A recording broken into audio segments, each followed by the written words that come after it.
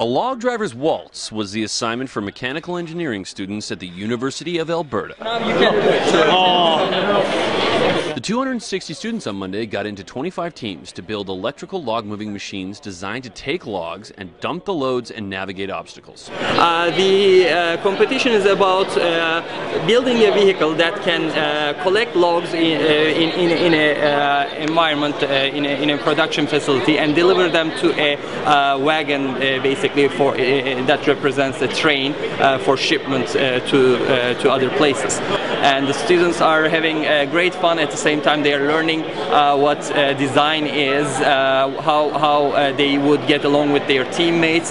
This is pretty much the first introduction for mechanical engineering students to design.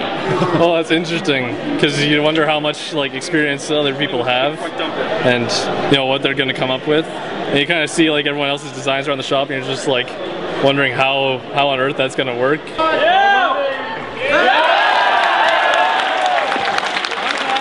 U of A mechanical engineering students have also designed electric cars and entered other competitions.